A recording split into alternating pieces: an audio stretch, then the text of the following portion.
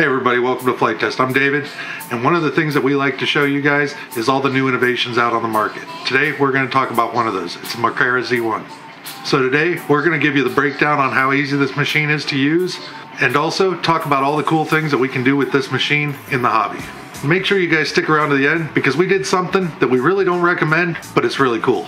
So Makera has made this very user-friendly. So for about the price of a decent 3D printer, you could be getting one of these guys, and basically you'll be able to mill stuff from plastic to aluminum. Anything that you want to be able to mill, you can do on this machine. So now that I've kind of given you a little bit of a rundown on this thing, we're going to head over here to my computer and I'm going to show you how to get it set up. Alright, so as you guys can see behind me here, I've got an FT coin that I designed in CAD. We're going to start off real easy here and get this thing put into cam and sent over to the machine so we can get it cut out. I'm going to open up the Carvera cam software. Now that I've got this opened up, we're going to start off real simple like I said. We're going to do a 3-axis milling process. So I have a new project, start off with 3-axis. And the first thing that we want to do is get our stock selected. We're going to import our object. And one of the cool things that Makera has done here is, in this case I'm using a step file, but they also accept STL files, which is kind of a different thing. Most cam processes don't use STL files. So if you have something on Thingiverse or Bamboo Lab or anything like that that you want to use, you can actually download it and put it in here and make something out of it that way. So as a lot of you guys know, we do a lot of 3D printing on this channel, and I bet a lot of you guys do too. This is a little bit different because we're going to be doing CNC milling in this case. Rather than adding material like 3D printing does, we're going to be taking material away. So we're going to start off with a rough pass, and then we're going to take it all the way down to a finishing pass to where this thing's going to turn out and look great. Now that we have that, we're going to come over to our controller. We're going to click on Upload File. We're going to come over here and find our coin NC file. Select it and then upload. Now in this case we're just making a coin to show you guys how this works, something pretty simple, but you can do some really neat stuff with this machine. A couple of examples are a lot of landing gear parts that need to be structurally sound you might be able to make, spinners, all kinds of really neat stuff. Okay, now that it's uploaded, we're going to close this, and then we're going to find what we just uploaded, which is this guy right here, the coin NC. Highlight it, select it, and that's going to actually load it onto our machine. Right, now as you can see here, it shows all of our tool paths and everything, and over here's what our G-code looks like, which is what the last process we did. It actually made all of those tool paths into a G-code, and then that G-code runs into the machine and tells the machine what to do. Now that we've got this window up, as you can see, we're starting off in the corner. I'm going to take our stock and I'm going to go over and show you guys how to put it in the machine. Alright, now we're over here at our machine. There's one thing that you do need to do so you don't mess up your bed, is just put some pieces of block down or something just underneath here. In case our bit travels too far, it doesn't hit our bed. It's going to cut through here and cut into our sacrificial board. Now it's very important to make sure that this material doesn't move around. If it does, it's going to mess up everything. And you always want to be careful where you're putting your clamps to make sure that you're not going to run into them as you're cutting. And in this case, we're going to do auto leveling too. And it's going to check our whole surface to make sure that it's lined up good, almost like you do in 3D printing with the bed leveling.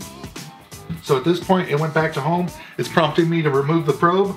So I'm going to basically just unlock it. Take the probe, put it back in its spot on the side here, and then we're going to take our first bit, we're going to put that back in our collet, make sure it's pushed all the way up against, and then lock it down. So I think we're good to go. I'm going to hit the play button, and it's going to cut out, and we'll get back to you after it's done.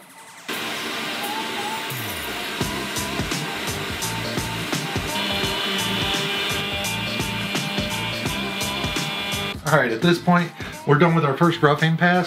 And I just need to change out this bit to the small one, and then it'll do a finishing pass, and then it'll pause one more time, and we have to do our final cut after that.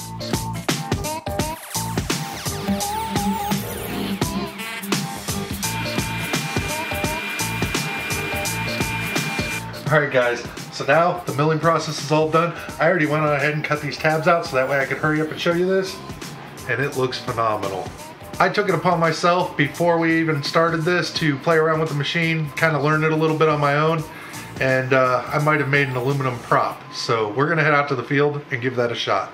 All right, Josh, so we are out here at the flying field, and I have to say the Makera did a great job making this prop. It looks incredible. I hope it works. Now, I think we have an actual combat prop that won't break.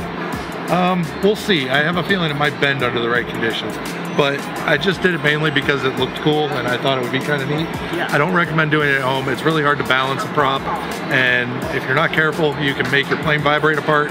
And not only that, this thing's kind of a spinning razor blade, so we want to be really careful. So we did it so you don't have to. But we're at the indoor event here at Kent State Fieldhouse. Amazing people put this on multiple times through the year, and we use this as kind of our winter wonderland to be able to fly planes just like this. This has already been safety tested, spin balanced, all that stuff. Yes, yeah, we did all that stuff back at the shop, and we put it on the new Twig. Yes, yes. So the tiny Twig is going to maiden this up. We're going to fly it around. We don't know what kind of power we're going to get, but at the end of the day, if you cut out a prop, you got to see if it works. Right, exactly. And since I made it, I volunteered you to fly it. Deal. Let's do it. All right, so did you copy a prop off of this? Did you download one? So I downloaded one, and it was a little too thin. Yeah. The aluminum was like paper thin. So I went in and just completely remade it in Fusion and kind of designed my own, I guess, the best way to put it. Well, now, unfortunately, it is a little bit shorter. We were only able to go 5" on this prop, so it's a hair shorter than what we would normally have on this. And yeah. If it flies, it's cool. All right, you ready? Yep. Good luck, all right, buddy. You ready? No. All right. I'm gonna make sure. Oh, geez. It's up. All right, so Dave is not only an amazing human, an amazing engineer, but he's an amazing prop designer too. I don't know if I'd go that far. Dude, it's in the air though. It's fantastic. Look, where am I at throttle-wise? About half throttle, So under half throttle. That's no different than what I was flying with earlier. Yeah, I did go a little more aggressive on the pitch. I'm just hoping because it wasn't quite as aerodynamic, because I had to go fatter on it, that it would I want to nom some airplanes, but I got to remind myself this isn't Flite Fest. I just picture one of these things being on a combat plane or something, just completely blending up another airplane. Yeah, it looks like it's doing great though. It's doing fantastic. Now I'm being hyper vigilant. This is probably no more dangerous than a hard plastic or carbon fiber prop. Something about metal blades on an airplane. It just seems intimidating. Yeah. But yeah, really there is no difference. It's fantastic. It has no wobble. It's great. Look at that. Hands I'm up. impressed. I love it. I mean, this isn't economical at all. I mean, the piece of aluminum I cut this out of probably cost like, $8. $8. And then how much milling time did he have on the machine? Probably about 6 hours in total.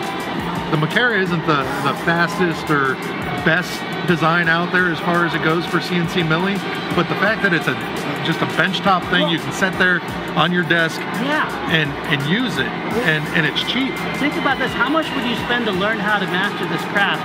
You can do so in the comfort of your own home, and then you can build on that. Like, it's a perfect way, kind of like an entry-level 3D printer. Yeah, and honestly, it costs about the same as what a decent 3D printer does nowadays. That's just awesome. All right. It just got out of Kickstart. I believe they're going to start selling them for right around $1,200, which really isn't too bad of a price. Not bad at all. But where I can see this just being amazing, all the people that make their homemade drones that have special camera mounts, things like that, this is going to be perfect for them. Yeah, I agree with you. We got some pretty cool UAS projects. I can see this machine being perfect for those one-off fabrications too. All right, I'm going to bring it around here. Perfect. Great job, buddy. Thanks. All right, great job on the prop. Awesome. All right, so friends, can you make a prop out of aluminum? Yeah, definitely. And you can do it at home.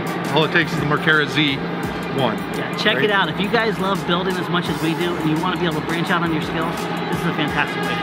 Yeah, it just got out of Kickstart, so make sure you guys check it out. It's called the Makera Z1. And make sure you also check out our other Tiny Twig videos, like flying through 200 drones, flying FPV with Billy for the first time, and so much more, including this episode. If you want a Tiny Twig of your own, make sure you get an honor school. You guys take care. We'll see you next time.